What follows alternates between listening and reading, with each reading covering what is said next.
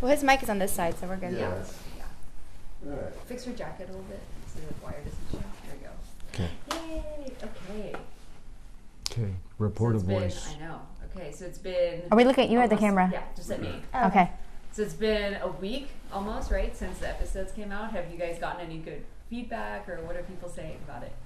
We've got mostly positive feedback. A lot of people interested in whether I've had the baby or not. So lots of questions on your DMs, or just people that know you around Houston? Yeah, or questions about IVF. A lot of women struggle through that, and they want to know, how many cycles I did, how I liked my doctor, a lot of questions like that. And my questions are mostly about the kids, and the smiling. Everyone's oh, I cried with Judy, and I laughed with you guys, so it's a lot of, emotions. I feel like you've gone through a roller coaster with the first 3 episodes. Yeah.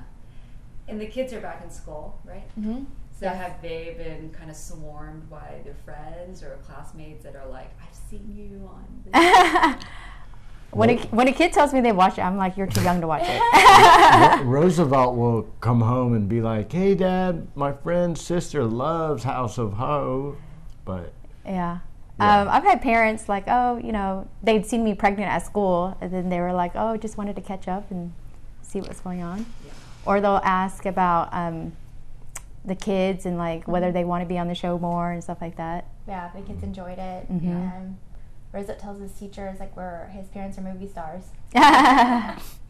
So it's almost surreal to think. Because I remember when you guys were filming. Obviously you met before season 1, and then filming through season 2, and now it's happening here, and it's airing the same time as House of Dragon, we were just talking about, which is one of the highest, most popular shows of all time. Yeah. So how does it feel to be on that, sharing that same platform with a show that big? I think it's a huge advantage to be with an awesome company like HBO Max. And, there's so many new subscribers coming on. There's, I think, supposedly 100 million now, and House of the Dragon brought in millions. And hopefully people get confused. And instead of putting House of the Dragon, put House of Hope. So you want to see real people, you want to see dragons. Yeah.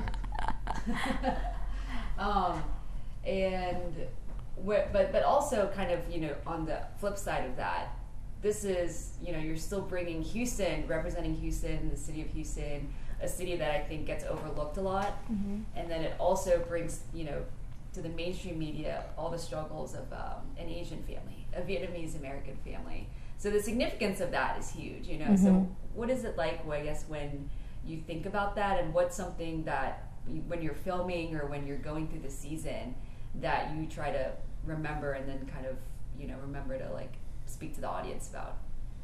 I think for us, when we film at certain Houston locations, it's definitely landmarks, right? And I just love that people get to know Houston because, like you said, it is an overlooked city.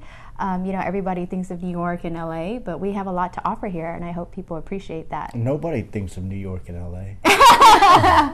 But yeah, Houston is our hometown. We love it. It's diverse. It's, the food capital of the world. You can get any type of food from any country, the best food, and we're very proud. Mm-hmm. Well, I think Houston has the friendliest people, just in general. On the street or wherever you go, people just, embrace you and are very easy to approach. Yeah, and I think the second part of the question is, I think we're always filming with our culture and our background in our head, just showcasing a traditional engagement for the Vietnamese culture, traditional ao dais, traditional food, stuff that we do every day in our everyday life.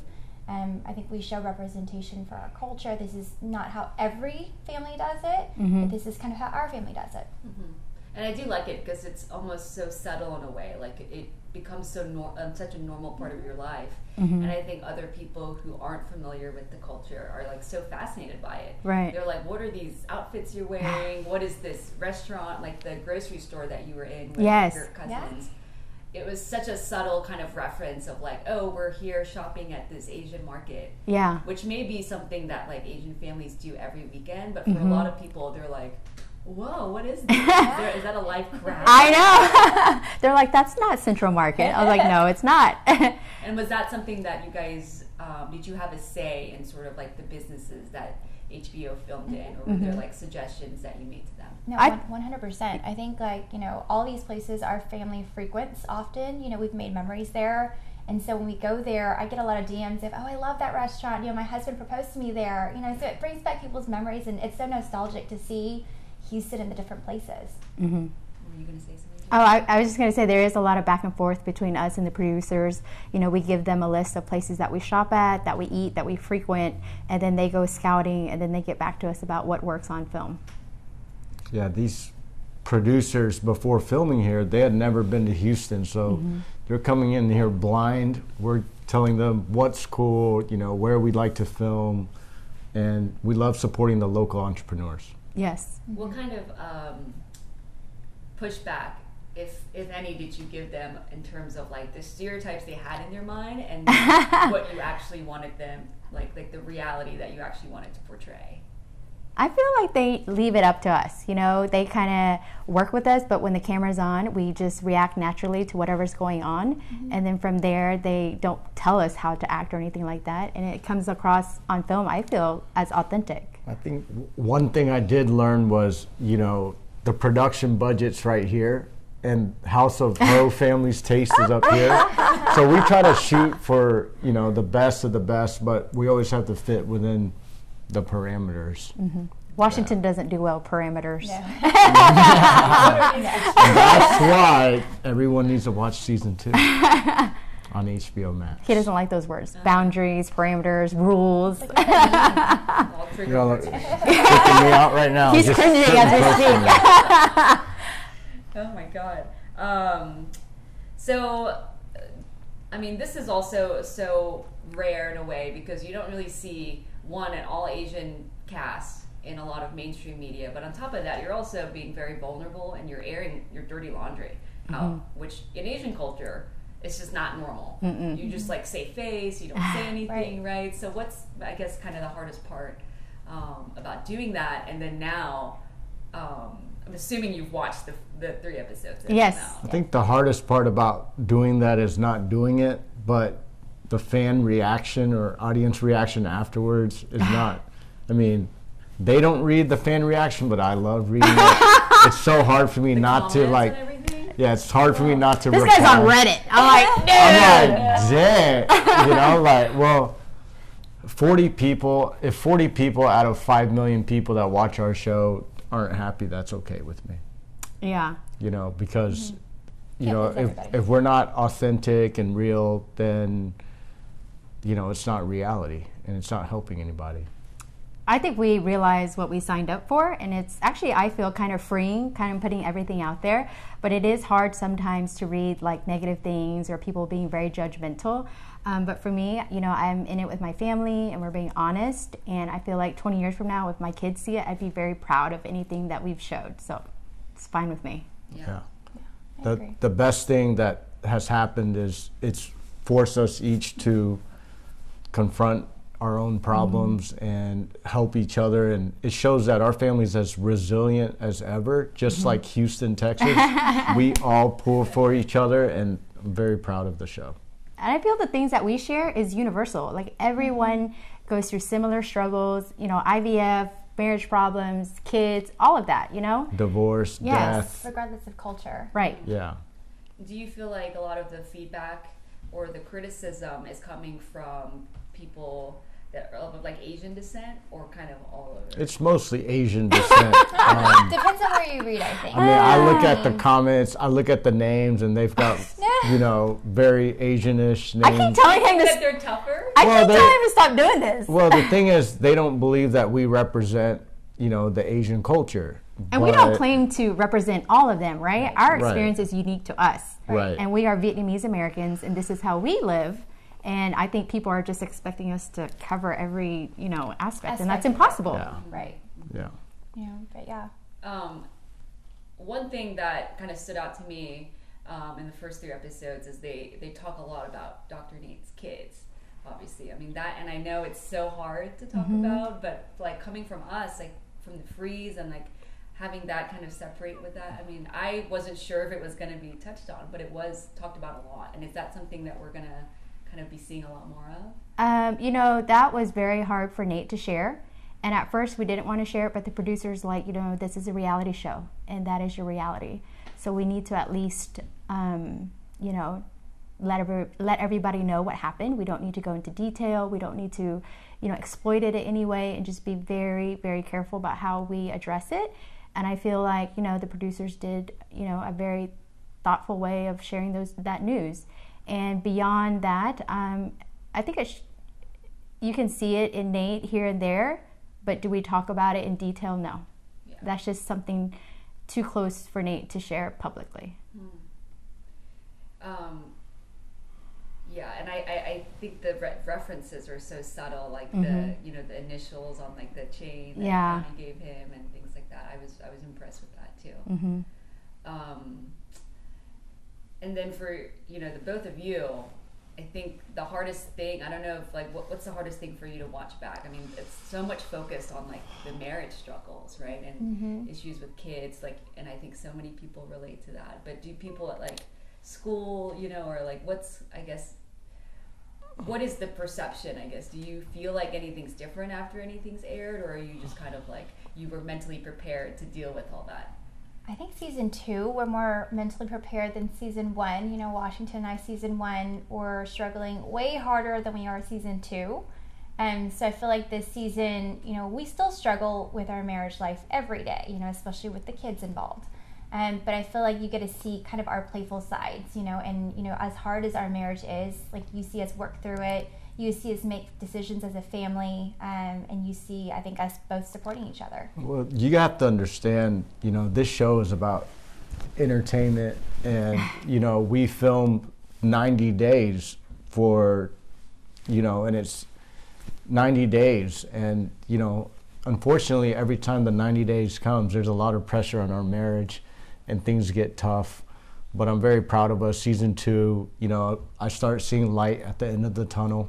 And, you know, going through my sobriety and recovery has been, you know, probably a lot tougher to watch for me.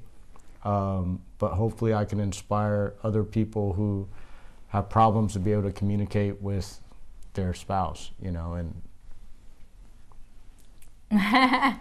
it was easy for me to, you know, give up the thing that I thought I loved most for the thing I needed most. He's been saying a lot that this week. Good one. He's like, I got that one. That's good. And I did love the kid thing. I laughed. That's the first thing I said when I saw him. I love the kid smile photo. That's so funny. It's so relatable. And I also, I mean, there's a few new cast members. I mean, which you guys are very close with, it looks like, right? Yeah.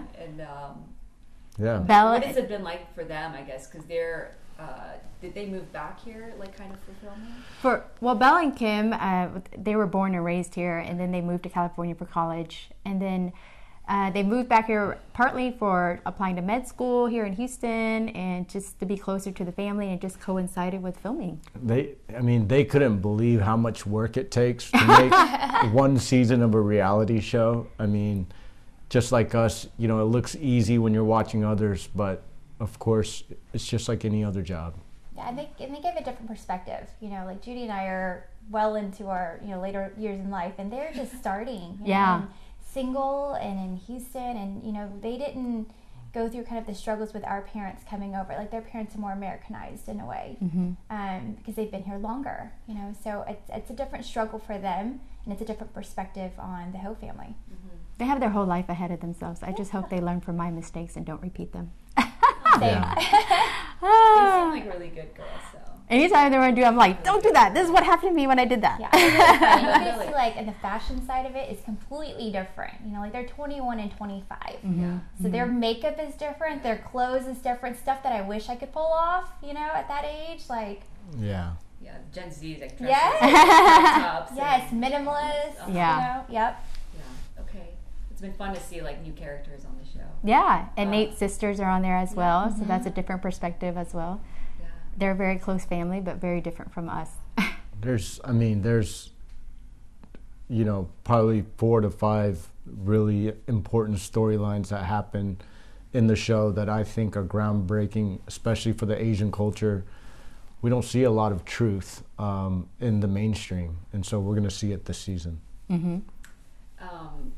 next set of episodes comes out tomorrow. Correct. Yeah. Tomorrow. 4 episodes tomorrow, right? Yep. 3. episodes. Oh, okay. No, it's 4, and then 3. Are you sure? 3, 4, 3. Mhm. So there's 3 rollouts of like. Yes. Are Yeah, you 3, sure? 4, 3. So we get to see that one scene where you throw that. I don't throw anything. What? Uh-oh. You're talking about the I was like, when are we Sammy, gonna see The what? the Don't Sammy throw drama. I anything. didn't throw Um, anything. In one word, how would you describe the next set of episodes? We'll start with you, Judy. Shocking. Deep. Drama. Ooh, okay. Yeah. Shocking deep drama. Just put them all together. Yeah. What if you were like House of Ho? Okay. Anything else you guys want to add or? Just want to say thank you to, our city, Houston, for letting us film here and being, so hospitable and embracing our journey. And supportive. We've been stopped, because I feel like local people watch it more because Houston, it's hard seeing a Houston family on TV, and it's so rare. And we've been stopped at the grocery stores, at restaurants. People just come up and have just given us so much love and support, and we just really appreciate all of Yeah. it. I think people don't come up to me because they know I don't hug. Yeah. I get lots of hugs. Oh, that's so funny. So do people come up and just start talking about stuff in the show and you're like, Judy, I know you don't hug. Yeah. Or they're like at the nail salon, they're like, I don't want to bother you. I'm like, it's okay, I'm at the nail salon. Yeah. That's so funny. Okay. Yeah. And then you guys have been doing a lot of community stuff too, right? I mean, do you feel like this in a way has made you closer to the community, like, appearances and getting invited to like host galas and Yeah, I love being invited by the Asian American Bar Association in Houston along with you. It goes back to my roots as a lawyer, and getting to know all these young lawyers is pretty amazing. And actually, Wash and I are honorary members for the Kids Meals Houston. Yeah, so, worked really close with Cynthia, and she watched our show and had reached out, and we've always been involved in like volunteer ways, but not an honorary board member. We're on there with like the CEO of Kroger and HEB. Like, it's a lot of big people names, and and we just feel like so blessed to have kind of maybe a hand in helping out, giving back to Houston. Yeah. We're just getting started. lots more. Lots What more. else can you preview? It seems tiring, but I think we're just getting started. Yeah. The city, it feels like after, the first 3 episodes aired last week, that I think we have more fans. You mean online? Online, around the city, people are, I guess maybe it's my character, but people are a lot more. I think there's more approaching noise me. for sure this second season than it was first. I think it was a lot Yeah. more quiet first season.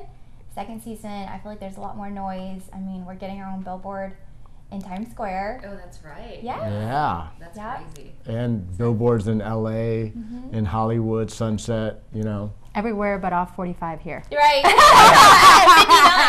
Yeah. Like, this is where it is. Yeah. I'm asking HBO Marketing, if we pay for it ourselves, can I have a billboard in my own city? Anybody can do it if you pay for yourself. Yeah. I'm going to ask them today. That's surreal to think about, right? And you're going to New York this weekend, obviously, right? Yes. Yeah, we're going to So go. you're going to look up and be like, Yeah, I think I'm Whoa. most excited to see the kids, to see the kids see us on there. Yeah.